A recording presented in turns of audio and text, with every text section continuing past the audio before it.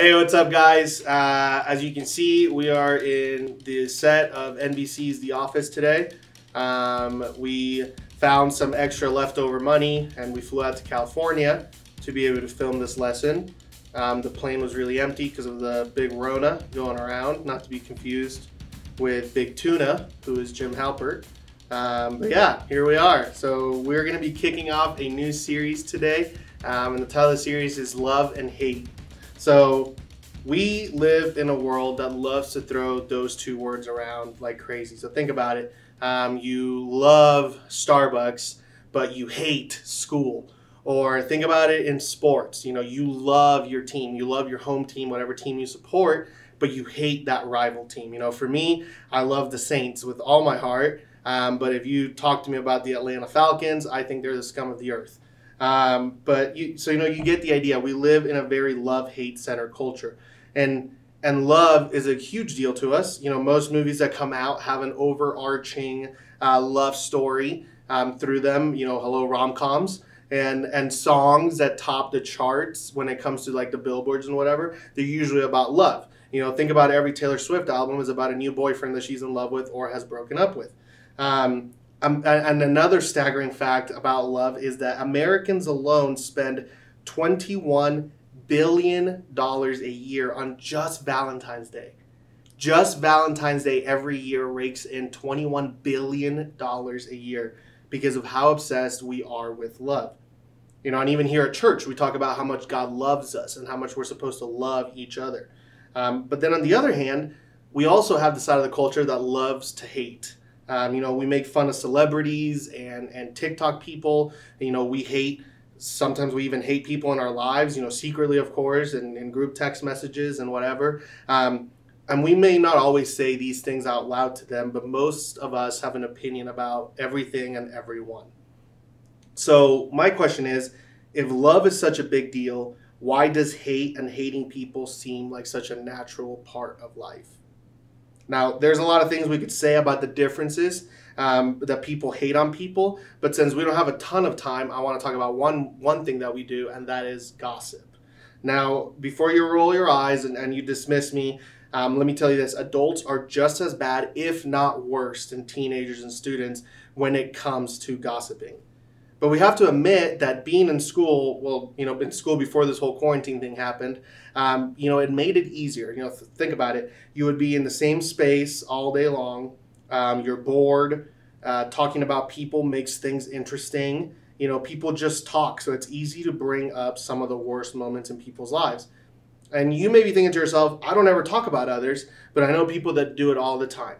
But the truth is that we all do it. You know, when it comes to gossip, I think we all need to take a look in the mirror and ask ourselves if we really think that we don't do it and we really don't talk about people. Do we contribute to this type of hating? And I mean, with everything we have going on, why is it so easy for us to gossip and talk about people? You know, why do we have this attraction to talking about others or, you know, quote unquote, spilling the tea? You know, I think there's a few reasons. Number one is our insecurities. If we can point out what is wrong with people, it may make us feel better about our own faults. Or maybe it's because it's easy bonding. You know, you think about it, what brings people closer than joking about someone or something and talking about them? Or maybe it's just fun. It is entertaining to be the first person to know the details or be in the middle of the big news about somebody.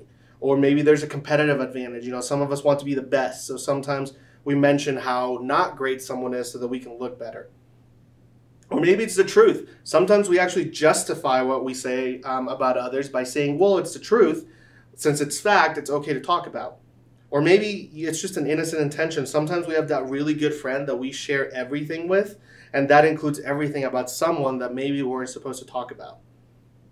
Now, as I said, this isn't an issue just for students. It's a people thing. We all know those adults, you know, maybe a teacher or a coach or a coworker at our job or whatever, that maybe talk a little bit more than they should.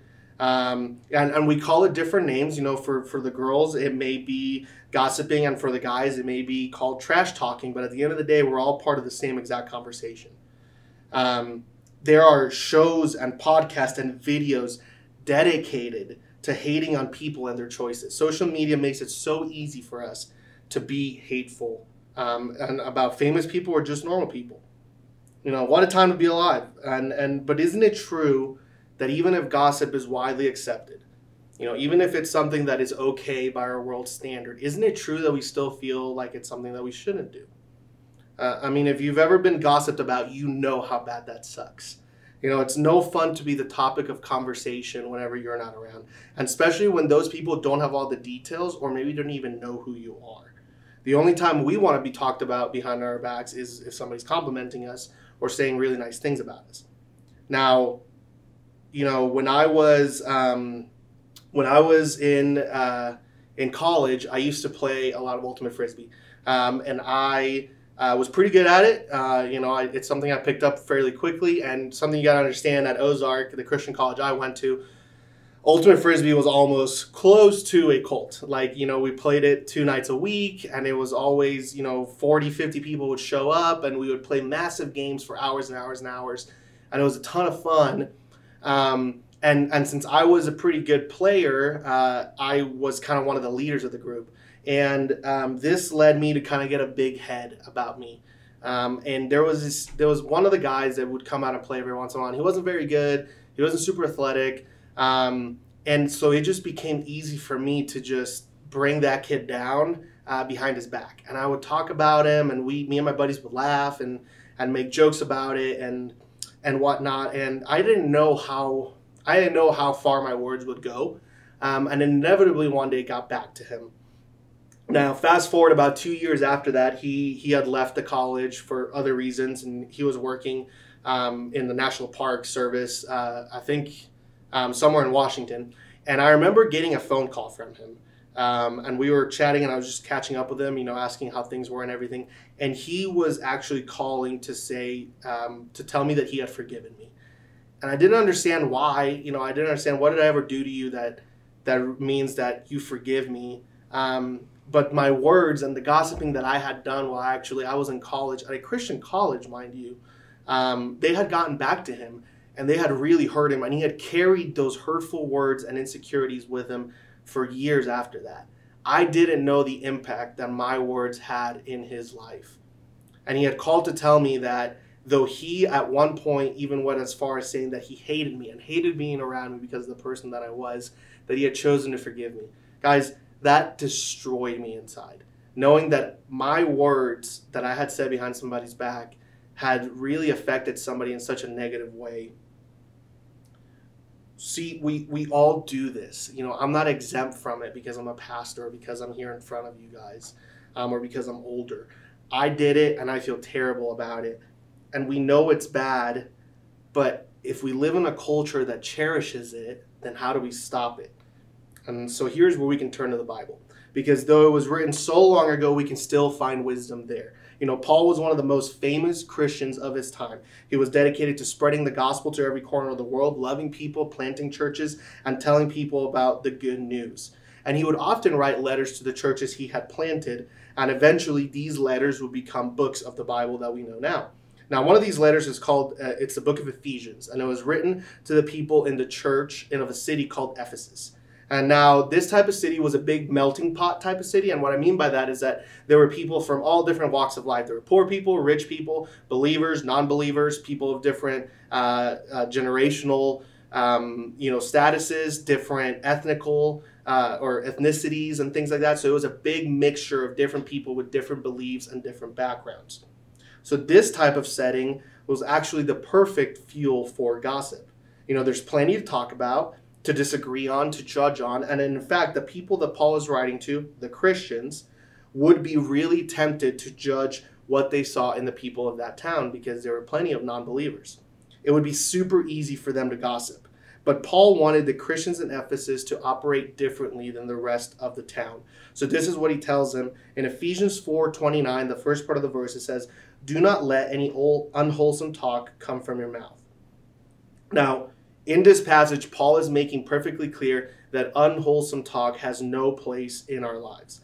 Now, some of us may read this and think he's talking about saying curse words or saying bad words. And I think that is true, but I also think that there is more to that. So this letter was originally written in Greek. And if we look at the original word used for unwholesome, which is antigenos, we see that another definition for this word is rotten. And I think that is a great way to describe gossip. It actually rots the conversation. So talking trash or gossiping will literally rot a friendship, a relationship, or a reputation. And this isn't what we want to produce in our lives, is it? Now, we don't want to produce a rotten vibe. We want to talk others. We want to talk about others and participate in conversation without gossiping. Because when we do that, we are literally contributing to the rotting of relationships around us. In fact, not only that, but it could also be a sign of something going on within us whenever we gossip. Now, look at what Mark 7:15 says. It's not what goes into your body that defiles you. You're defiled by what comes from your heart. So according to Jesus, who's the person talking in this passage, what comes out of us is a representation of what is within us. So when we gossip, it actually speaks about us and who we are. And more than words, it's about the motivation that causes us to say these things. You know, it's an issue of the heart. Let's go back to Paul, though. He has an alternative for us.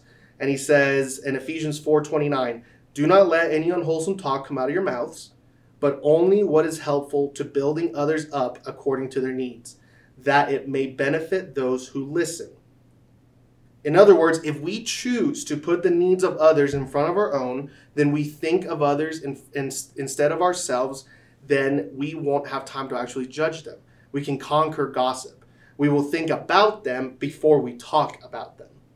Now, this is a lot easier said than done. In a world where hating people is basically a pastime and could even be a profession, it's hard to be the guy or gal that chooses to be wholesome over unwholesome, but it's also one of the best decisions you can make. And why is that? Because what you say about others says a lot about you. Think about it. We all know the people that live for gossip. You know, the people that can't wait to share the latest piece of news with you, whether it's negative or positive about somebody. And when you think of that person in your life, the only thing that you think about is how much they love talking about others. Now, on the other hand, we have the people that don't stand for gossip.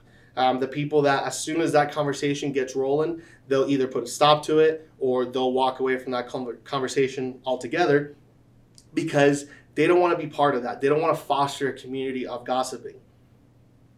So when it comes to your communication, what is it that you want to say? How do you want people to recognize you and to know you? It's not about what you say. The question is, what do you want to be about? You know, do you want to be known as someone who loves others, or do you want to be known as a hater? Do you want to be known as a trash talker, or do you want to be known as somebody that builds people up constantly? You know, we have the option to choose. We're not stuck in our ways. You know, God gives us the power to be different. He wants people to be known for love and not hate. And just because gossip can be fun or humorous or normal, accepted in our world, it doesn't mean that it's always worth it and what it does to our character. You know, instead, you and I can be about something else. We can seek the reputation that Paul is talking about, you know, where we are known as people that build others and love others. We choose love over hate. Let love be what you are all about. And this starts before words are even a thing. It starts in deciding we care about somebody no matter what. And this will transfer to our words. We all have the ability to decide what we want to say. And sadly, sometimes we decide what we want to say by asking these following questions. This is the filter that we put in our words. Sometimes we say, well, will this make me look funny? Will this make me look cool? Will this make me look smart? Is it mostly true? These filters will lead us to unwholesome, rotten words. Then that rottenness will spread into our relationships.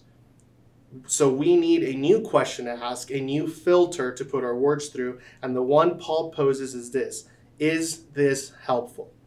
So try this today. As soon as you're done watching this and you have your next conversation, ask yourself this: will these words be helpful? Will they build others up? Will they make someone's life better?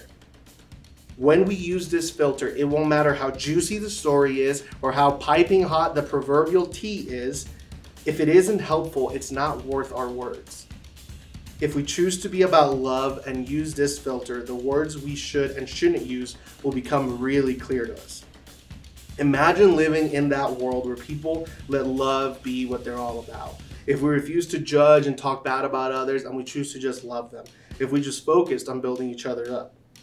I think this would impact every single class of person. Imagine what it could do for our church and the Christians as a whole. If Christians were known to be about love and not hate like the rest of the world. It would be so much more appealing to people that didn't believe in God to believe in a God of these people that demonstrate love in everything that they do. All of us get to decide what we're all about. We're either about love or we're either about hate. So let's be about loving each other from now on. Love you guys. We'll see you next week. See ya.